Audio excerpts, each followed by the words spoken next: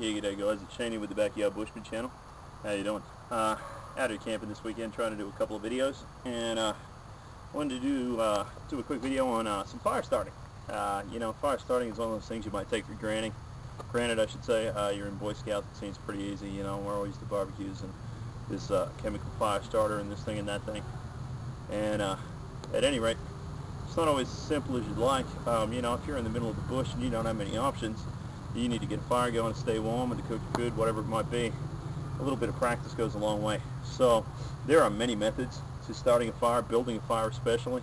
I wanted to start on some really simple stuff, stuff that I prefer, and hopefully, you know, for anybody who's looking to practice their fire starting skills, this will help you out. So bear with me. There we are, guys. You can see I've got the campsite fire going in the background there because I am on a campsite. Of course, I can't just put a fire wherever I'd like. And as you can see in the front there, we got some sticks and we got some leaves. Now this is pretty important stuff, and I'm sure you've heard it all before. Before you want to get to building a fire or even starting a fire, you want to make sure that you have the materials required. So over there I have some dead fern, I have some dead leaves, and that's going to be my starter. Okay. Over here we have some tinder.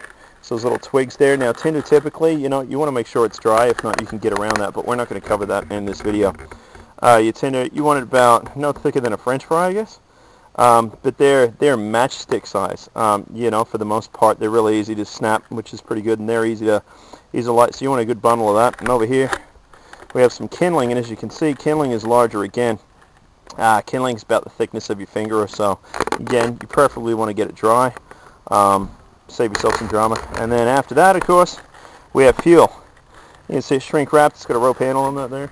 The reason for that, guys, of course, is, as I said, I'm at a campsite, and they prefer that you don't go around chopping down your wood. They prefer that you leave the natural habitat as is. And so we went and bought some wood, which was perfectly acceptable. The price was right.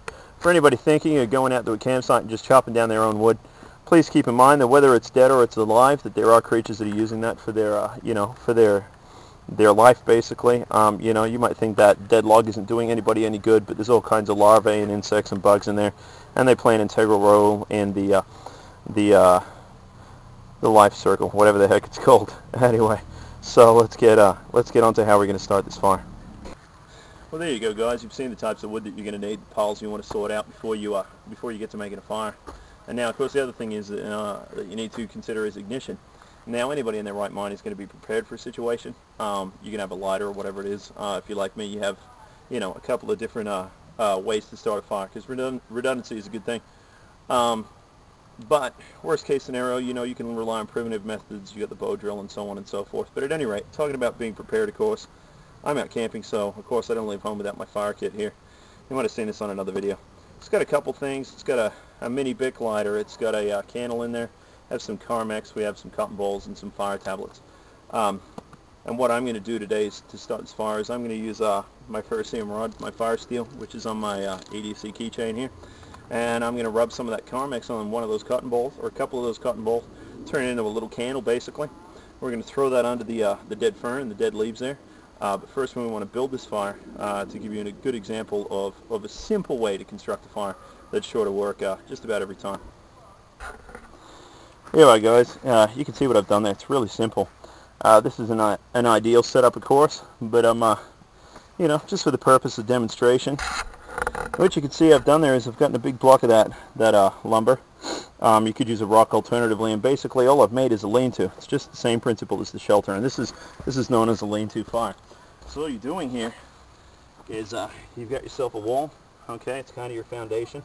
You want to start out with your dry tinder down the bottom here, of course. Okay. And then you put your tinder on top, and on top of that you got your kindling. Everything is leaning on top of this log here, okay? You're going to light it from underneath, of course, and the purpose of this system is half that crap's going to burn out, but it's going to allow you to get a good airflow underneath your wood, and that's a really important thing when you're building a fire. You've probably seen the pyramid method for building a fire, which works great, by the way, but personally I find that this is just a little easier, and the reason I like that is because the pyramid, more often than not, it'll turn to collapse on itself. Okay, you start putting heavier fuel on there and whatnot. It's a great fire, don't get me wrong. But this log here, you can guarantee that she's going to last quite a while. So when it comes to putting in some heavier lumber and whatnot, okay, you can just rest it straight on top, and as long as you build it specifically enough, your fire isn't in danger of collapsing. Okay, plenty of oxygen. Once she gets going, you can start building from the other side and whatnot, and you'll end up with a good normal size fire in no time. So give me a second here. I'm gonna go grab my fire kit and see if I can't get this bad boy started. There we go, guys. So I'm gonna put some cotton balls in there with the Carmex. Carmex works just like Vaseline, of course. It's petroleum based, and I've just got a little dollar squeeze tube. A fire kit's not for months and months on end use, of course. It's kind of an emergency deal. It'll work just fine. So I'm going to use my my fire steel here. There's a little striker I made out of an old jigsaw handle, of course. Basically just going to hold that down, give it a couple shots. She's alight. Okay, simple as that. Now it'll burn pretty good because of that Carmex. If you want to soak your cotton balls in Vaseline, that's more than okay, of course. It'll work a little better than this. It'll burn a little better, but I just prefer to be able to carry that Carmex because I can rub it on anything. Of course, it's going to set those twigs off there, and after the leaves, just burning away. Now, another thing to notice here, guys, is it's been raining, and it's starting again now, actually, so we're going to try and beat the rain out. The ground here is wet, okay? Wet ground is not great for fire making, okay? In all honesty, it's pretty miserable. I don't know specifically the science of that. It could be that you're heating up the ground and just causing a bunch of steam, and of course, steam isn't going to help your fire any. But as you can see, we're beating out the wet ground there. We've got a flame coming up under these sticks, and in no time at all we should have a good fire.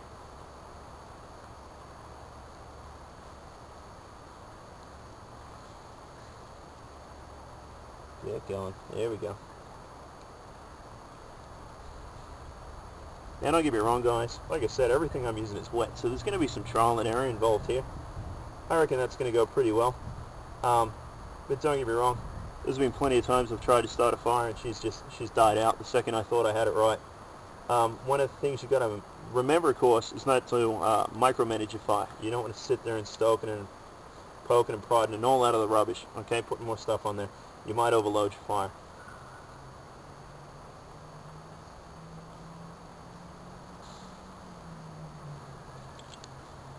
Let me move that.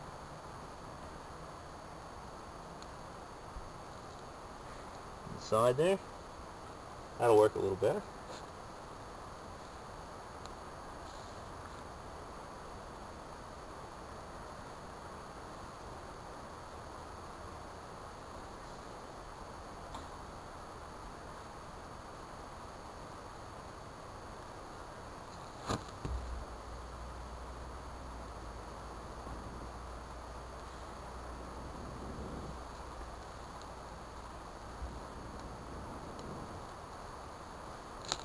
There you go, guys. It took a little coaxing, but as you can see, we got a fire going there now. No worries.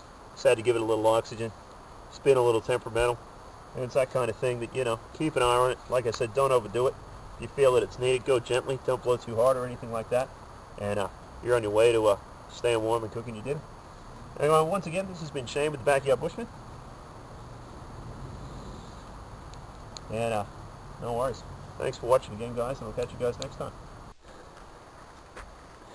There we go, guys. This is about 2 minutes after actually it's not even that, about 30 seconds after I turned it off. As you can see, that fire's going on our own right now. Kind of had to bolt out there for a second. Had the park ranger rolling past them. While they're great people, I'm sure they'd understand that I was just trying to film something. Please remember, guys, if you're in a campground, do use the fire pit, okay? Because you get yourself a hefty fine. I didn't get one. It's all good, but again, I just wanted to demonstrate. That'll work out just fine. And I'm actually going to transfer that now into the fire pit and get it roaring. Once again, Shane here with the Backyard Bushman. Said it all before. I really appreciate your support, guys, and thanks for tuning in.